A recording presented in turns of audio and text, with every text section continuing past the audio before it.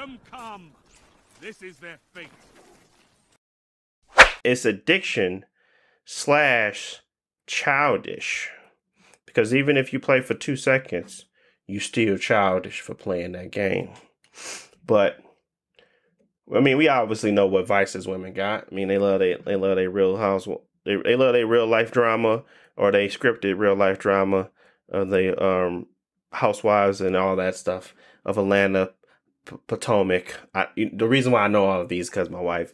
But yeah, it's a very. I wanted to talk about it because I guess I kind of want to understand, or at least give some understanding behind it, because I kind of have an answer of why people associate it with that type of gaming with addiction, but mostly why women associate the gaming with addiction, being childish and not growing up.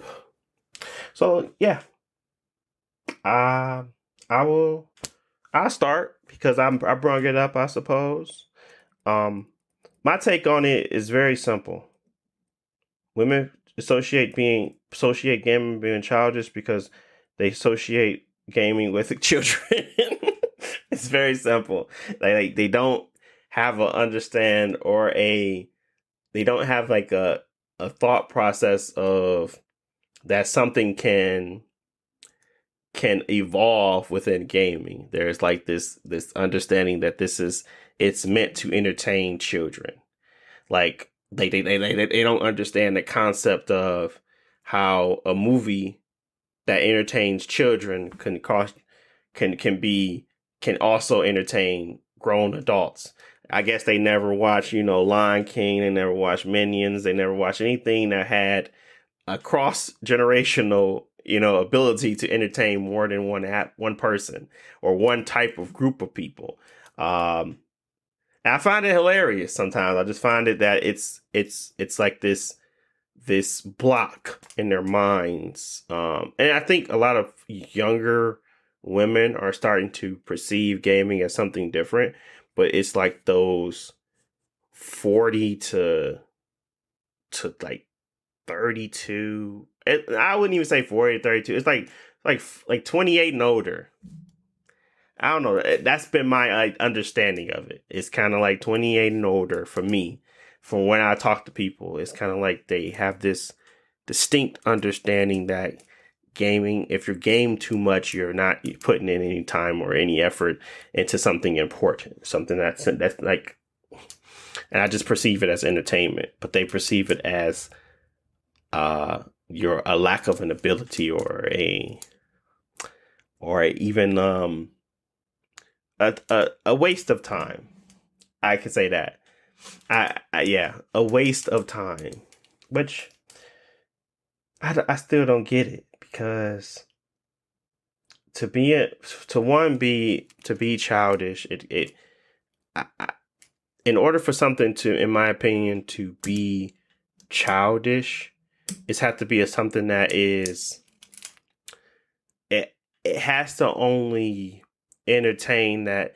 I forget what they call it when your brain doesn't develop that thing on the front of your head, the thing they always point to the front of your head about, and they say your thing hasn't developed yet, so you can't really conceptualize certain things. So like the other day, take it away, Jalen. Well, Mr. Anatomy.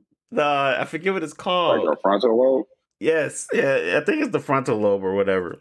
Like when I told my nephew to go get some plates and bring them outside so we can finish up our s'mores and everything. He brought my physical, my porcelain plates, and we had a bunch of, paper plates sitting there. And he said, "Well, you said plates." And I said, "Bro, sometimes you gotta, think outside the box." So I was laughing at that, and I was thinking, well, yes, you're 100% right. I just said plates. I didn't say paper plates, but I would think you outside with my porcelain dinner plates, you would think, maybe this isn't the right one. You know what I'm saying? And I guess he just didn't, understand it. But it's not childish. It's just more so like a lack of development. But I think they consider gaming to be in that same realm of, You just lack development, and you kind of still want to do things you used to do as a kid.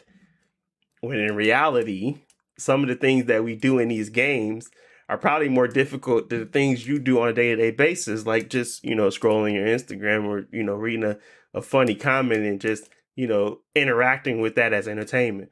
Some of these things actually require focus, learning, understanding all these different mechanics going on in the background. It takes a little bit more, but yet it's still considered childish. And they could never do it because they consider it childish. So I just be like, so yeah, I guess that's my understanding on why they call it childish. They call it addiction because sometimes that the concepts of gaming does take more time, and it can be considered a waste of time by people. So, that's how I want to start it, but I want to kind of hear you guys' thoughts on, I don't know, the associating that with addiction or being childish. And how do you combat that? Because in my opinion, I combat it with the simple reality of it. That is just not. But sometimes it's like harder to explain than anything, that when you don't really have something to point at, that's not like, it's like all these intangibles that occur when you're gaming that you can't really say this, and that is the reason why this is not something that's childish. But it's like the thought that is childish is really what's hard to break on a woman's mindset. It's just the truth. Women are interesting. What y'all got? They around they women. No, I was gonna say that I don't think that it's. Of course, I don't think it's like gaming is childish or anything like that. But I think that people who do have that perception, it tends to come from the place where it just hasn't been normal in their life for whatever reason, and that's for a lot of reasons. Like maybe it's your family wanting you or your siblings to do other things than be at home. They want you to go out and be involved in sports, or you go do your homework. Or for other people, they want them to so for example, my wife, she they didn't play games in her household just because that's not what they did.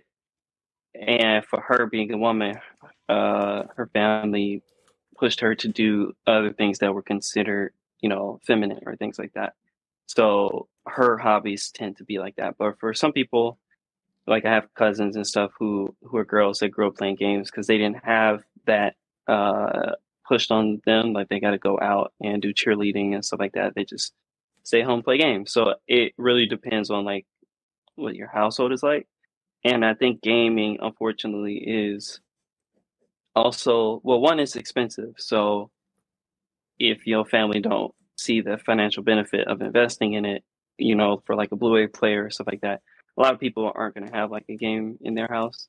Mm-hmm. And then two, it's still new. Like for us, it'll be different. Like when we're grandparents, we'll be able to like still talk to our grandchildren about games. But like for me and for us, like your grandparents or maybe even your parents didn't really play games that much. So it's kind of a new thing in our life. So it's not seen as normal. Whereas like if I want to watch a movie with like my grandma or somebody like that, it's normal. Everybody can sit around a couch, watch a movie, no matter what age or background that you're from. It's normal. Or watching TV shows all day. If you want to sit around and watch, what people used to watch, I don't know. So it's a timing thing, like Golden Girls or something like that. You talk about Golden like Girls. timing. It'd be on 8 hours a day, and you'll watch that all day long. Like, yeah, you can say like watching TV all day is an addiction, the same way that people would claim it for video games. But it's also more normal because everybody is used to sitting around watching the TV all day. Whereas like if I'm the youngest in the family and I'm playing the game all day, suddenly it's weird that I'm playing the game all day, but y'all are sitting in the living room watching TV all day. There's no difference other than the perception of this is something different than what we're used to. No, that makes a lot of sense. And it's another way to kind of understand, especially when you kind of bring it home for the actual how they raised, and the biggest thing is availability. Like right now, the availability of I had no problem with my nephew just being in a room playing Fortnite. He was playing it for like quite a while we were downstairs hanging out playing other stuff. But we was also gaming. I made my first time my mom was playing with a controller playing freaking Monopoly on the Switch. And I was like, listen, it's easier to play on here because we got the board game. And I was like, it's easier to play on here because we can save it. And if we quit, we ain't gotta like hold on to everything and leave it in the spot. We get tired or whatever, we can play it the next day. And it worked, but we had to sit there and keep telling her, okay, this button here is what you do. You want to be it, you want to do this. So it was kind of like introducing my mom to gaming. And I never thought of it as in she just didn't grow up with it, nor did she interact with it in that way. So she considers it childish because only people that she did introduce was her children. But I'm not talking about that's fine, and I'm not. That's the thing. Like when I'm talking about people in my age group, and that's where I kind of get this weird vibe that they just. And I think you kind of did, and you said it again. You was like, well, some people just couldn't afford to do it, and it's an expensive hobby, so they had to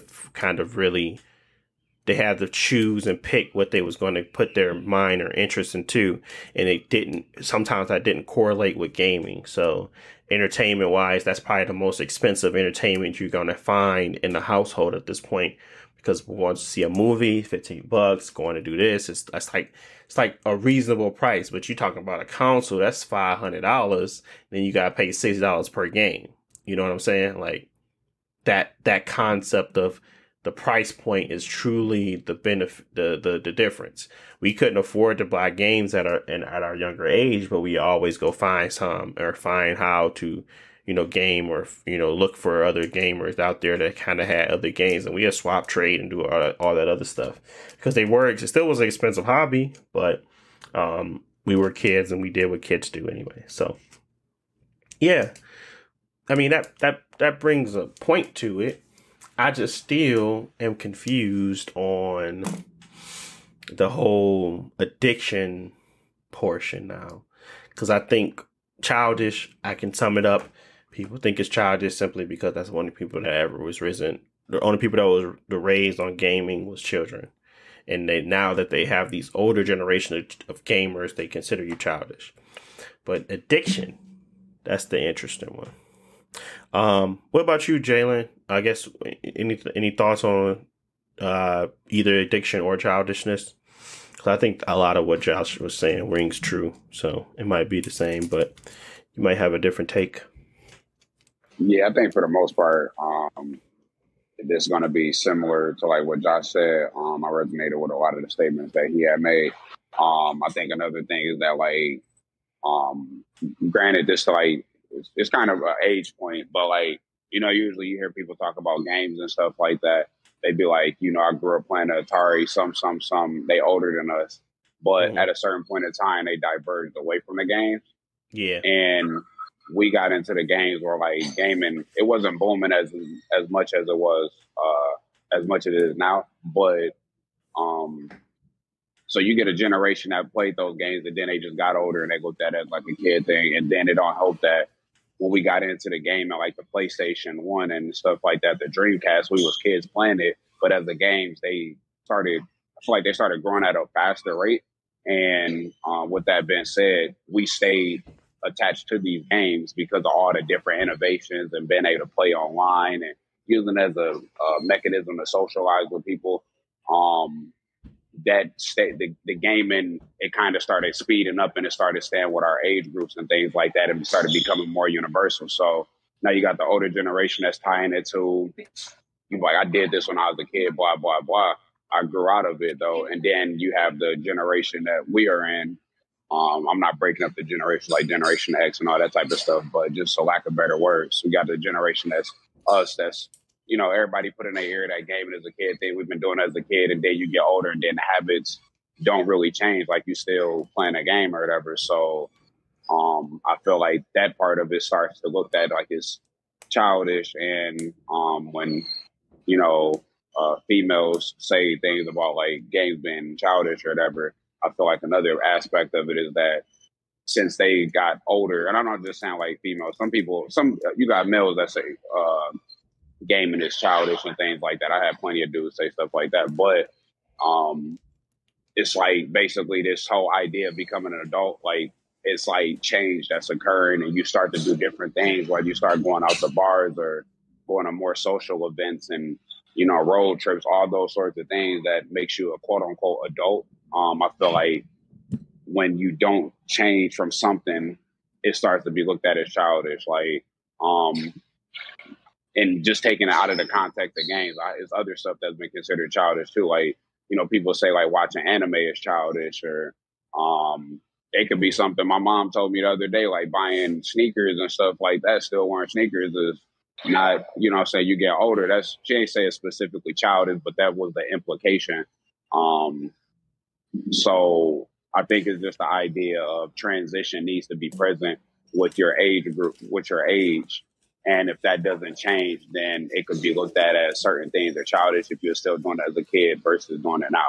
So. When you said that, I was thinking older people don't like to have fun. No, it's not. And I was thinking that. Basically, like, is it harder? Is it harder to be broke in a gamer, and not from the sense of you can't afford the games, but to like the perception of who you are as a person? Like, you could be broke and go to the movies and watch movies, but can you be broke and be a gamer? Like, I think there's like a distinct difference, and that might be leads into the perception of childish and for one being childish, but also having like issues with people considering like an addiction, because if you broke, you can't afford to be gaming. Is that kind of like well, I guess what's your thoughts on being broke in a gamer? I mean, with Game Pass and all the other type of stuff now, I think it's definitely possible. Like games, you can get them relatively cheap, and it's not like we have a lot of resources to get these games and a lot of different methods to obtain these games versus back then. You need to have GameStop store credit, or you need to have some money in your pocket to go get you a game. I mean, it wasn't no way to skin. It wasn't another way to skin a cat for real. Like, growing up as a kid, we ain't no ways to get a game. We just had to get our birthday money or something to go cop a game. Like, yeah. So yeah, I guess you answered that. I don't think it really matters if you're broke in a gamer. I think it matters about maybe more so. It's more of a testament to what you do with your time, or not a testament, but like a more of a calculation based off what you're doing with your time versus anything. Like, you're fine to go on a Saturday night and go watch a movie, but if you're watching movies every day and you're not really going out there to make no money, then that's a problem. Just like if you're gaming every day and you don't really go out there to make no money, that's a problem. And my understanding is that for not being childish is taking care of your responsibilities. But I think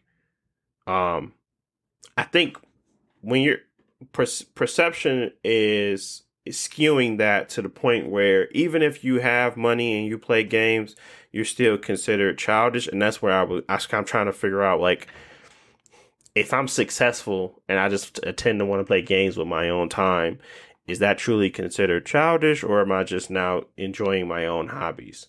Like, where is that breaking point? Or where does it meet to kind of turn that into a different thing?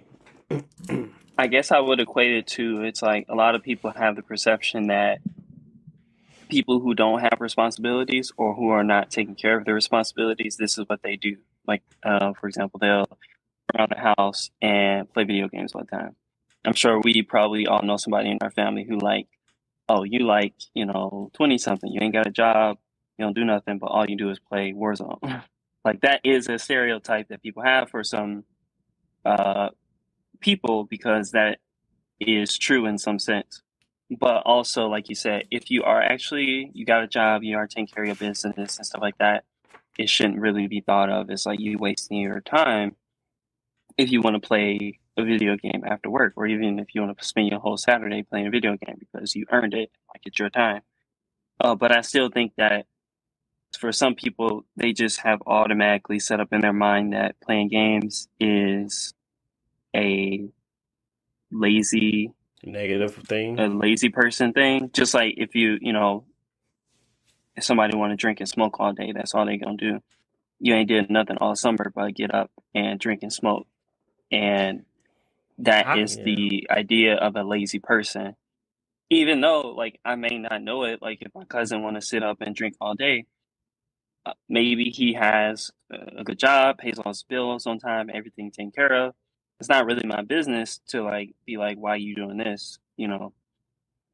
Unless it's actually detrimental for your health and blah, blah, blah. But video games is just like, you're a responsible adult. You can play games as much as you want.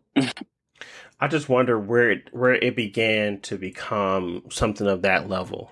Like a gaming addict is just as bad as a someone that smokes heavily or drinks heavily, or someone that is. I just want to know how that became like a negative, a slight, like adding, like if you're a drinker, right? Then there's like in moderation.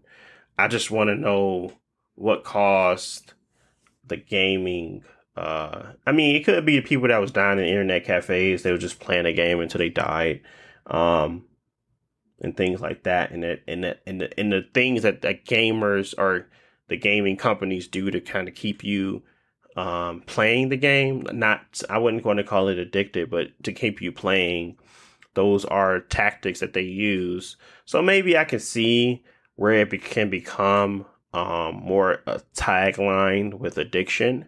But I think everything is in moderation. There's plenty of other games you can play. There's a lot of things you can do to kind of 2K. minimize. Yeah, 2K is a very big gambling game, like a gambling addiction. Like it's like they're starting to push this gaming up there with that, like all of that other stuff, and it's just kind of weird to me. But maybe I can see where they would get that concept from. But truly, when you're like an actual gamer, I don't think there's ever been a time in my life where gaming has caused a huge impact to occur in my life, where it was like, dang, this is tragic, or dang, I can't believe I did this. Well, it's a coping mechanism. I ain't gonna hold you. Skip class to play games, but it's also I think that I probably wouldn't have went to class anyways. Yeah, but I mean, what's a coping mechanism? Like, yeah. Well, let me ask you this: are you putting a negative connotation on coping mechanism? Are you putting a negative connotation on coping mechanism? I'm trying to figure out whether or not it can be used as a coping mechanism. I'm not saying that a coping mechanism can't be all of them can't be bad. Like you can get a dog to have a coping mechanism. Like those aren't all bad. I am putting a bad connotation on what a coping mechanism is, but I'm saying it falls in line with something people do to escape reality or their situation. So things that you do to escape your real situation can be addicting, but at the same time, there's plenty of things that you do to escape your reality, like when you go sit in the seat and watch a movie, but they can consider you addicted to TV. You can sit somewhere and drink heavily or drink a certain amount in a day. That's considered a coping mechanism. You can smoke a lot. It's considered a coping mechanism. There's sex that can consider a coping mechanism. Like there's plenty of things you can do that is a coping mechanism, but there's also things that's like very small that you can do too. But I think when you think of coping mechanism, you don't think of like, oh, he got him a rescue dog and he's now coping with his reality of his life. I don't think that's how it works. I think it always skews negative to me. So I am putting a negative connotation of coping mechanism. I No, haven't that seen makes it. sense. I was just Yeah, wondering. yeah, But you don't get addicted to anything though, so whether it's physiological or psychological. So um, agreed. So I mean, so this conversation kind of came full circle. I don't think that you, I don't think it's as impactful. Gaming is as impactful to a developing mind as one may think. I think developing minds need stimulation, and I think gaming is probably one of the most intense but also challenging things that one can do. Um, when it comes to like entertainment, like there's no challenge about a movie. I mean, because they're going to tell you the ending at the end of it, but you have to physically play this game, and you have to be good at the game to get to said ending to unlock it and challenge yourself. Now, there's obviously times where you can change it, just change the sliders and make it easy for yourself. But you, at the end of the day, it's an entertainment for you to get through, either whether that's single player games, challenge time trials, whatever the case may be. You have to think outside the box in order for you to get to the end goal. And that is basically what they do in school. It's kind of like they try to teach you things about the world and reality, and then they kind of make you use those things in a different way and challenge yourself. So I think in reality, I think gaming could be the most, probably most beneficial for me to think creatively, that I've like anything in a type of hobby or entertainment that I have ever engaged with, to think creatively. So I wouldn't knock it, but at the same time, I can see where the association with addiction and childishness comes from. I wonder how long now it will take for this to kind of be flipped, where people are actually using games to learn, to really create, to build. Like obviously Minecraft, all these big things where you kind of look at it and you're like, this stuff took a mind of its own, and like people are really taking it and running with it, like Dreams and Forge mode and Halo, like stuff that you would never think is possible within the gaming world, that people take the time to build and create. And it shows how powerful these things are. So to see that flip is really going to be interesting. But I don't think it's going to be the metaverse. I think that's going to crash and burn. I ain't going to hold you. But there's going to be something out there that kind of makes up for it. But yeah, that's all I had on it. I didn't really have much else. I think Josh did the best job of explaining it, really. So I think we're gonna leave it at that. We all came up with that, right, Josh? Bam, stamp that.